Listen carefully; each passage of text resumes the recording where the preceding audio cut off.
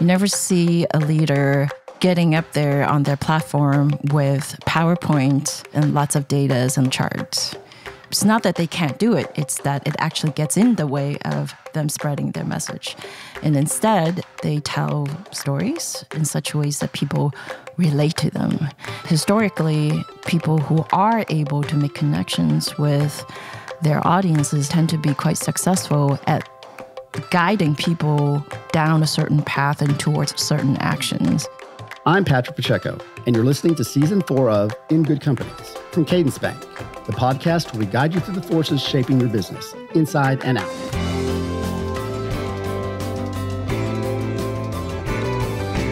Today, let's start with a little exercise. What's something you learned about recently?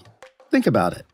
Is it a scientific finding, a fun fact, a historical event you'd never heard of, or simply something that stood out and caught your attention?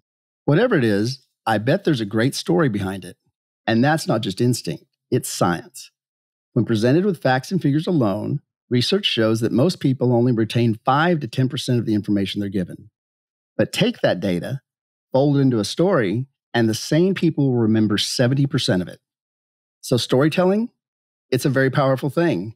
And according to today's guest, it can change the way we do business. My name is Esther Choy, and I am the founder, CEO, and the chief story facilitator for a company called Leadership Story Lab.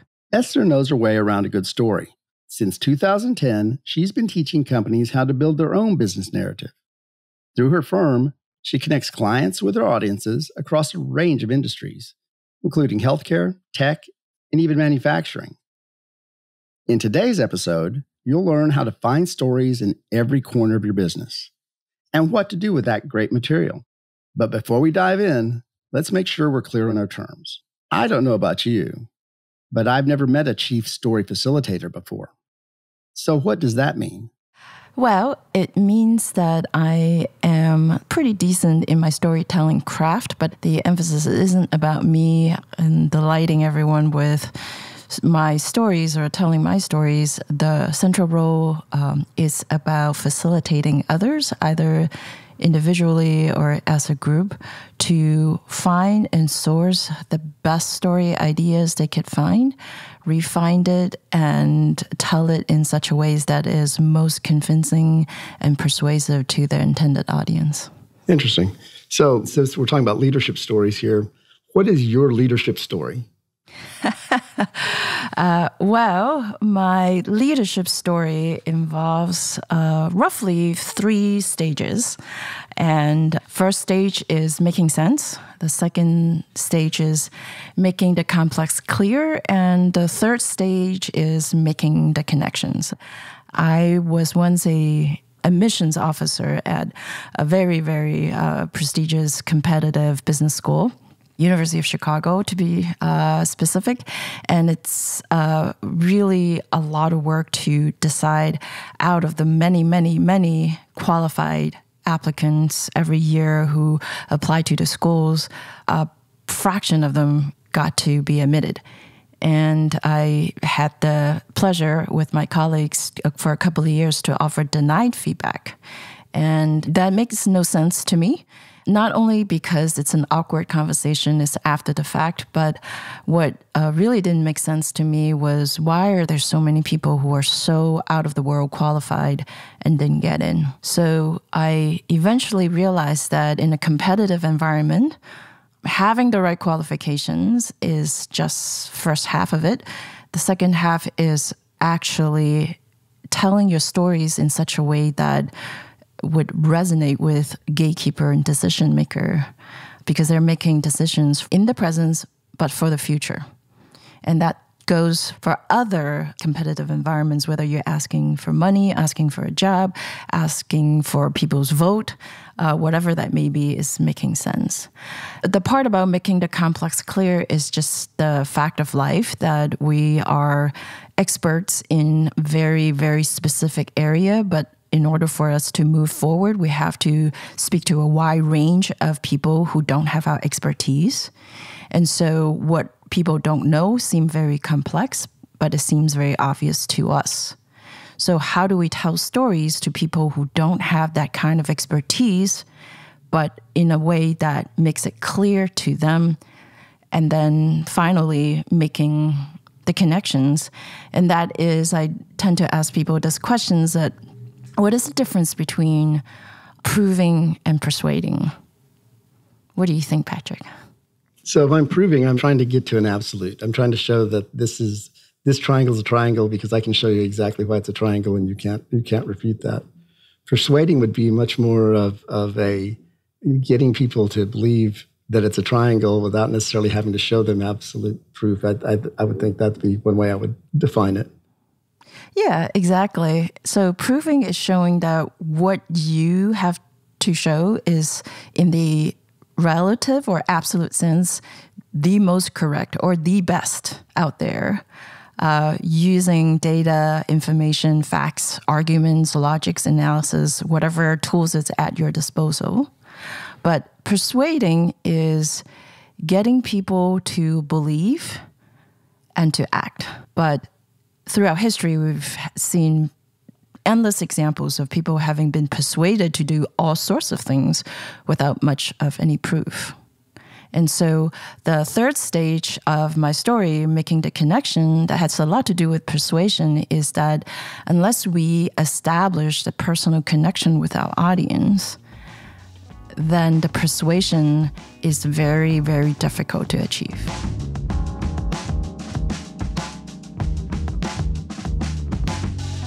Long story short, you'll need to be relatable to hook your public's attention. But that's not all. A good business story is seamless. It draws you in without you even noticing. I think it's interesting that most people don't notice how pervasive storytelling is. I like to quote David Foster Wallace, that fish don't see water. And the more pervasive something is, the less we're able to see them. There are certainly storytellings on stage, storytelling at your local bar, open mic night. And there are other purposes of telling stories, such as entertainment, such as self-actualizations. But leaders tell stories. You never see a leader getting up there on their platform with PowerPoint and lots of data and lots of charts. It's not that they can't do it, it's that they don't need to do it. It's that it actually gets in the way of them spreading their message. And instead, they tell stories in such ways that people relate to them.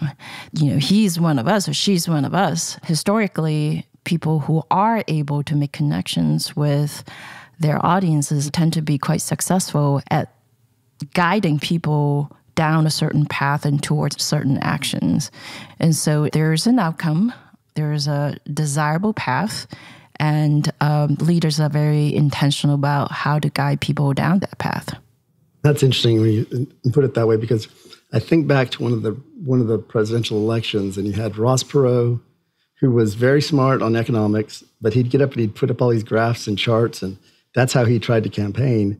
And then you had Bill Clinton that was just talking about a little town called Hope, and Bill was just much softer and and just played on that leadership of hope, and he would just pull people in. So that is pretty helpful in explaining the importance of a leader being able to be a good storyteller. Yeah, so this relates back to how I started on this path, my leadership story, and that is leaders in general try to rely a bit too much on their credentials, on facts and data and figures. I have worked hard. I have gone through these accreditations or educations. I have been through various economic crises.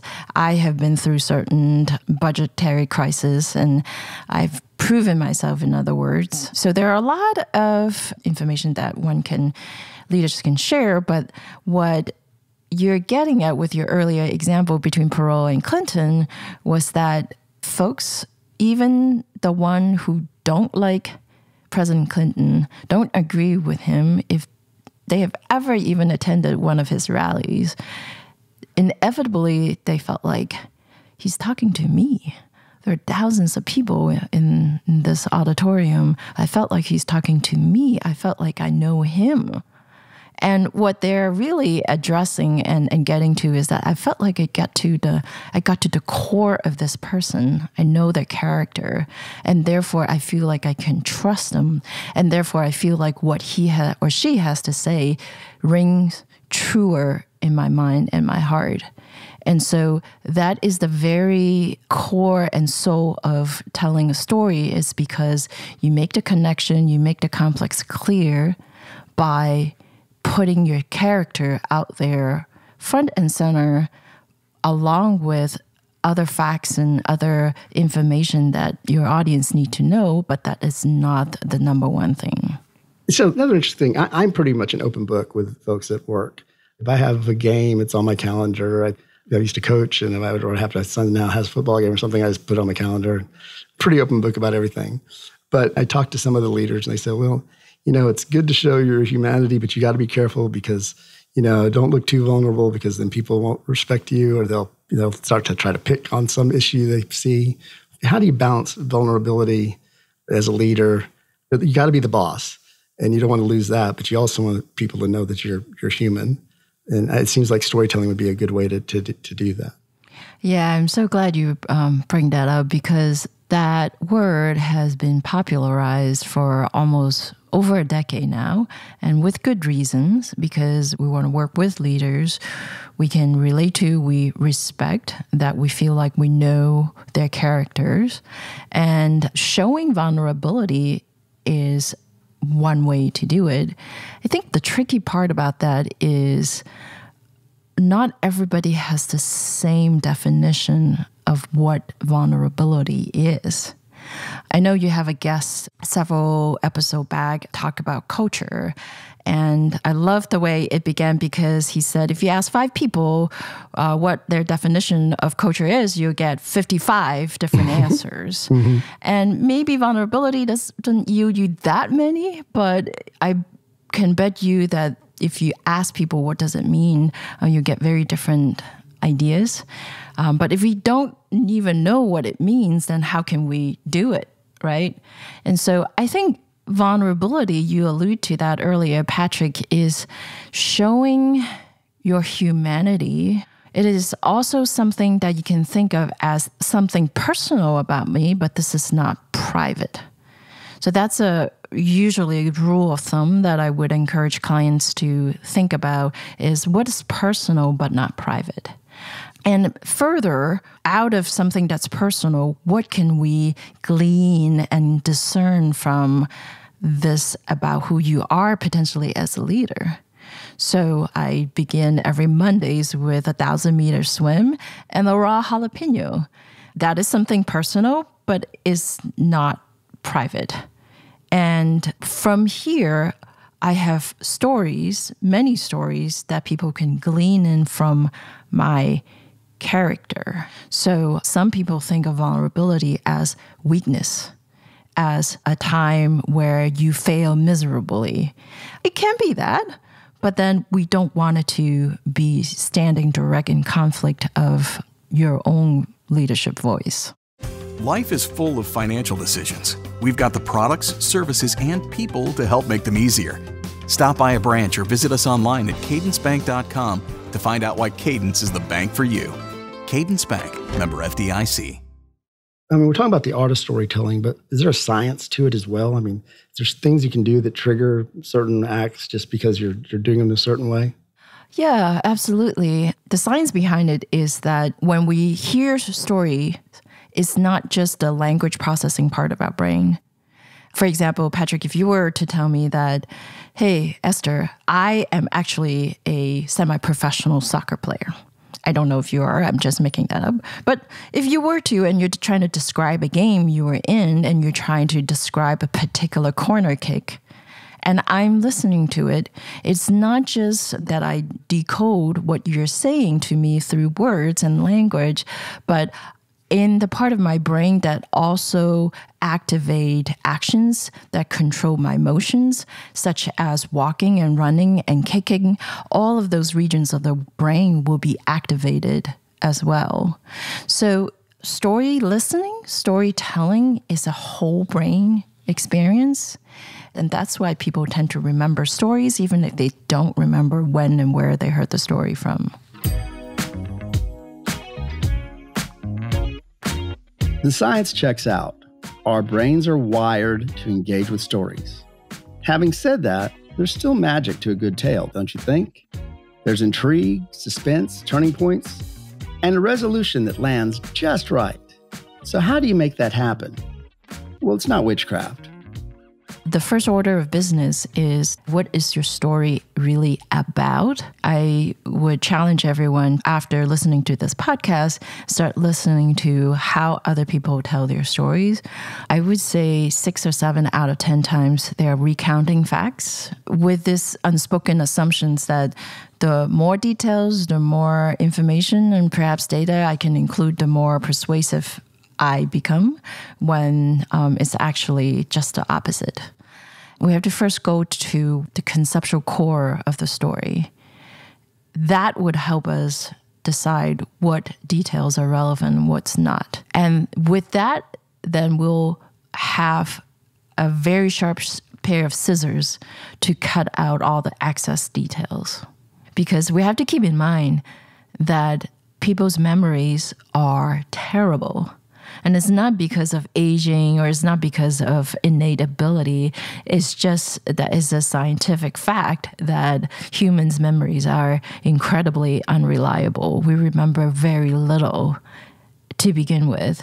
And so with that in mind, it can sound kind of discouraging, but actually, I think it's very liberating because people don't remember much anyway, but they do remember something, even if it's a little bit.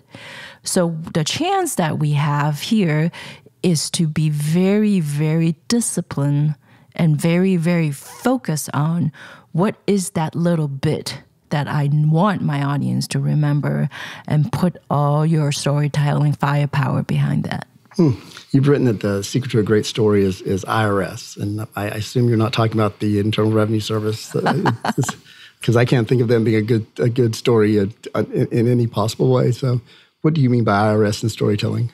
Yes, IRS is a structure, a way of structuring our story, whether we are writing an email, whether we're opening up a pitch, and whether we are writing a screenplay for a movie. The structure of a story stays eternally the same. And IRS stands for I, intriguing beginning. R stands for riveting middle. And S stands for satisfying end. So intriguing beginning, riveting middle, and satisfying end.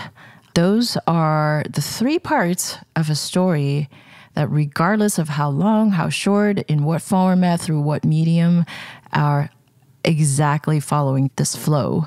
How many times have we been to a meeting, in person or virtual, where at the end of it, we wonder, even if quietly to ourselves, well, what was the point of that? Or why was I in that meeting? Or any one number of similar questions along that line. And if people ever left a meeting feeling that way, it's because there was no sense of closure. There's no sense of conclusion. And so a good story would have a satisfying end, in that either they, 1, learn something new they otherwise wouldn't have, or number 2, they might have not learned something new, but their perspective, their point of view on the topic have been elevated. Or number 3, that they know exactly what to do. Maybe not all 3, but at least one of the 3. So they learned something new, their point of view has been elevated, or they know exactly what to do. Building a story, the structure, the integrity of the structure is everything. And that doesn't even take creativity. And so once you know that, and once you practice a little bit with it, then you'll see that it's a guardrail as well as a template to follow. To be a good storyteller, you don't need innate creative talent. You just want a method, but a little inspiration can help too. I encourage everybody to go collect stories, because if you want to become a great storyteller, you also first actually have to become a great story collector. So go and collect lots of stories, listen to lots of stories, good and bad. And I do mean it, good and bad. The good one, we want to reverse engineer it and really dissect it, break it down, and trying to understand, well, I was drawn to it from the very beginning. How did they do that? It's the same thing with bad stories. Stories that don't resonate with you, stories that are boring.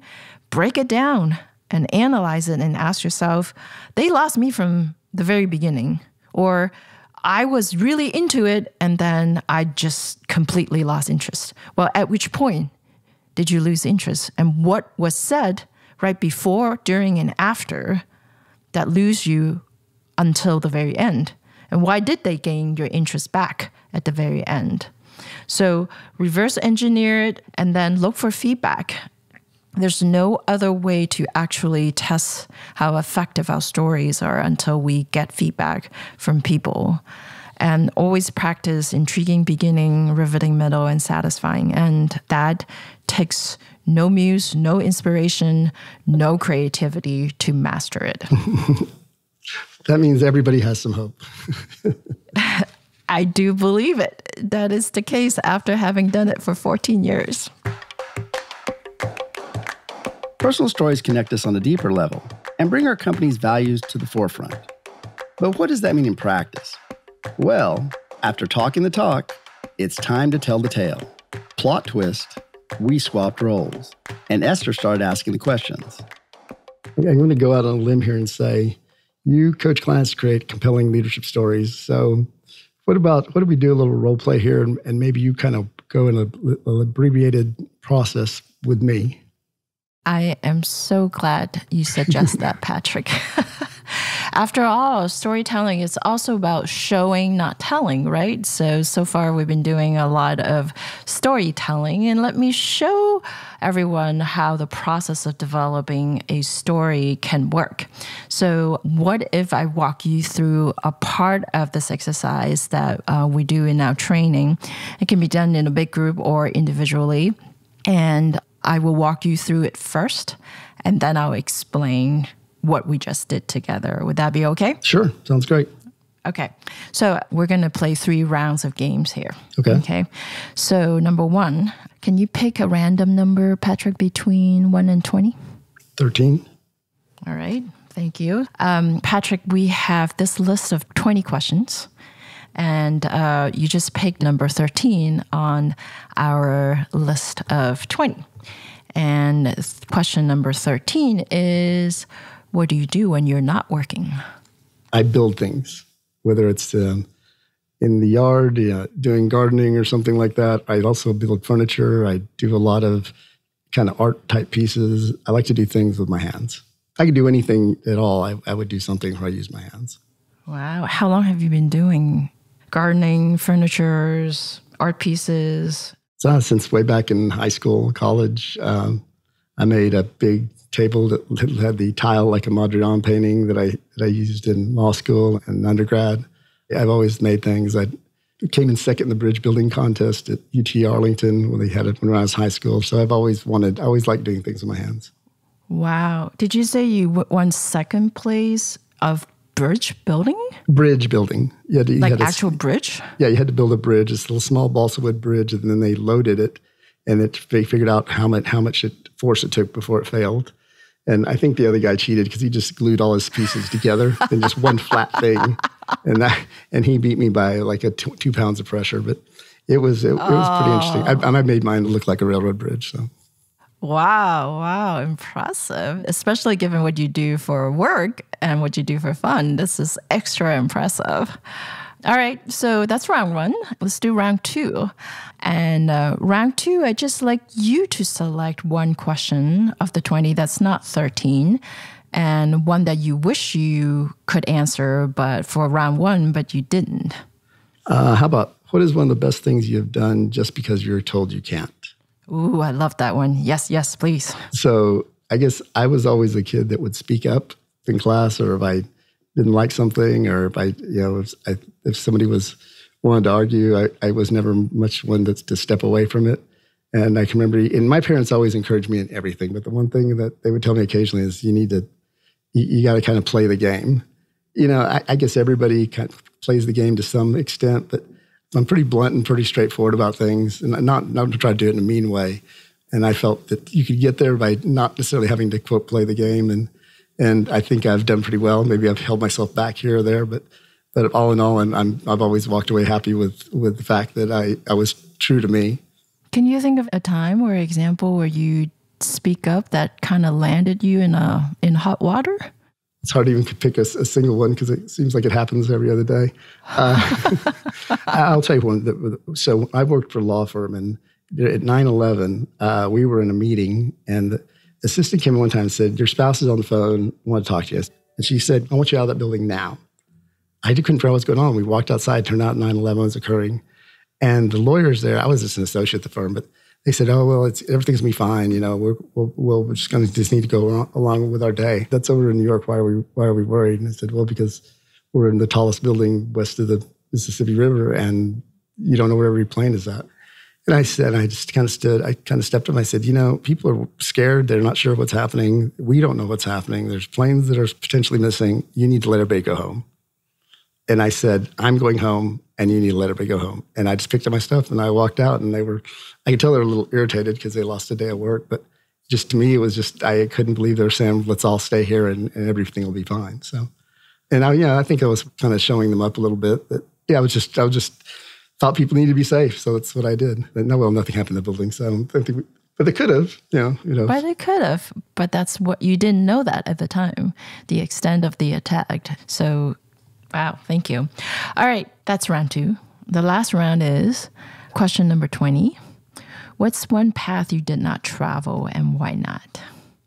When I went to school, I was going to be a biomedical engineer, and I was going to go to med school.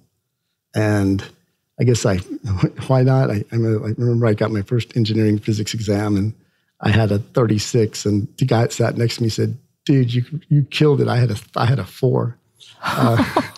And so with the curve, I think I ended up with a B-, but I thought, boy, I don't know if this is exactly what I want to do. And then you'd go do some things where you'd meet with doctors, and more and more of them seemed to be becoming less and less happy with the practice just because of the way managed medicine was going. And so I decided I wasn't going to be a doctor, and ended up being an economics major, then a lawyer.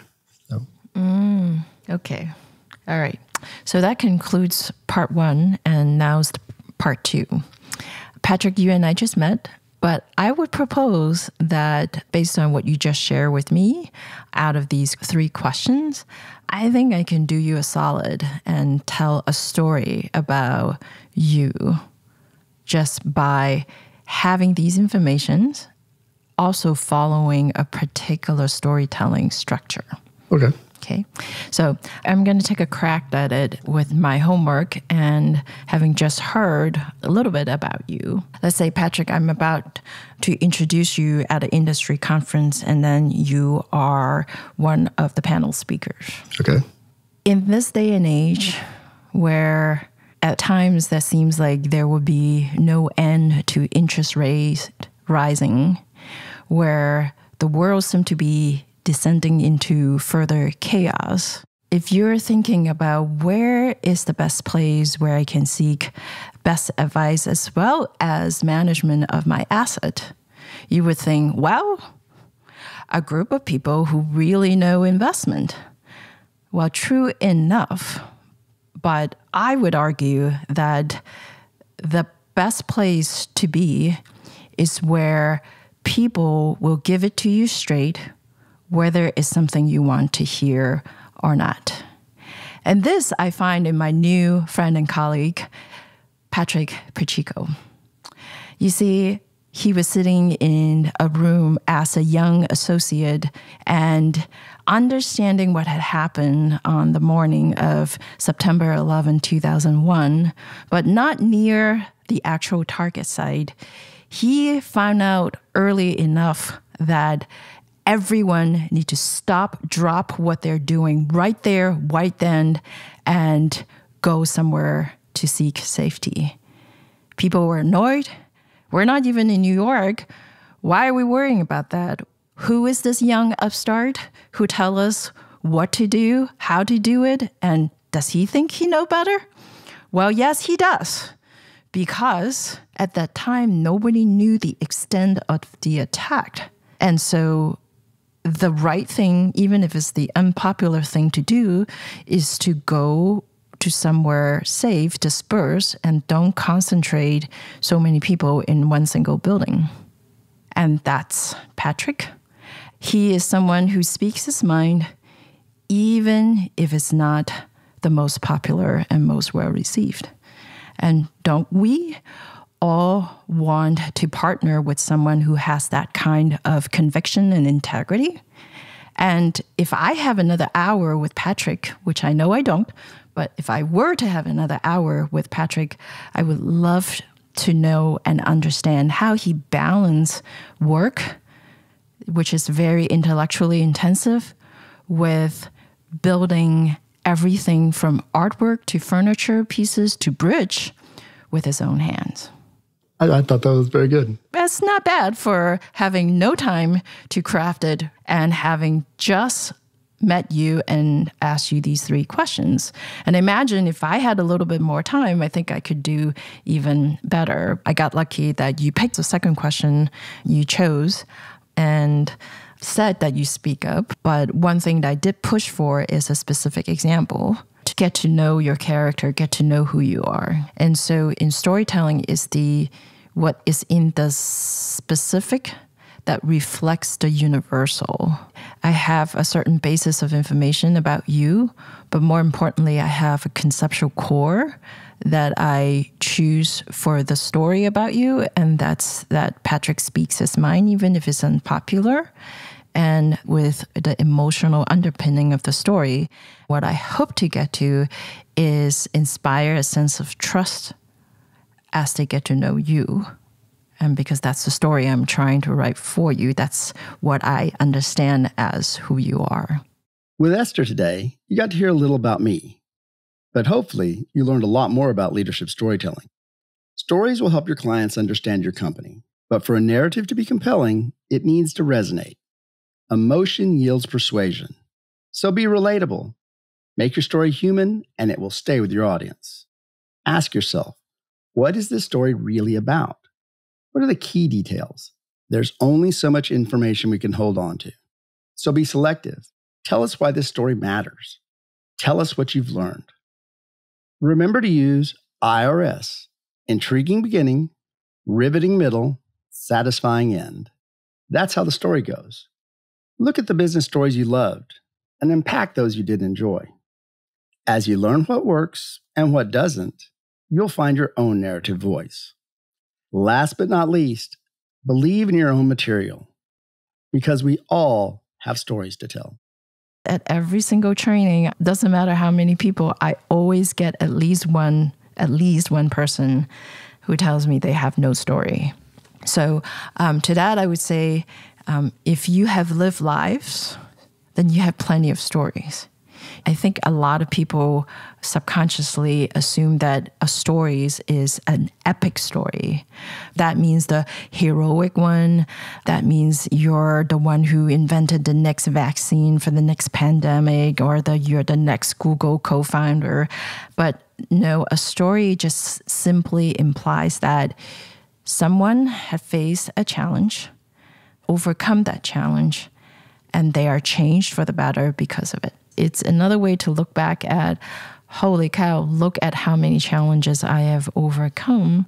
And more importantly, how much I can impact others when I tell my stories well. I'd like to thank Esther Choy for bringing stories to life with us today, and also for making me sound much more compelling than I am. If you'd like to read a developed script of introduction, just browse the show notes. As for us, we'll be back next week with a business tale proudly brewed in Macon, Georgia. But that's a story for another time. In Good Companies is a podcast from Cadence Bank, member FDIC, equal opportunity lender. Our production team is Sheena Cochran, Edie Pingelli, and Natalie Barron.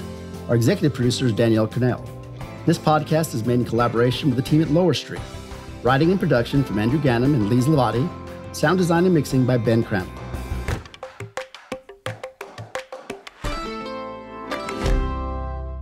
This podcast is provided as a free service to you and is for general informational purposes only. Cadence Bank and its affiliates make no representation or warranties as to the accuracy, completeness, or timeliness of the content in the podcast. The podcast is not intended to provide legal, accounting, or tax advice and should not be relied upon for such purposes. The views and opinions expressed by the host and guests in this podcast are solely their own current opinions regarding the subject matters discussed in the podcast and are based on their own perspectives. Such views, perspectives, and opinions do not reflect those of Cadence Bank or any of its affiliates or the companies in which any guest is or may be affiliated. The production and presentation of this podcast by Cadence Bank does not imply the expression of any opinion on part of Cadence Bank or any of its affiliates.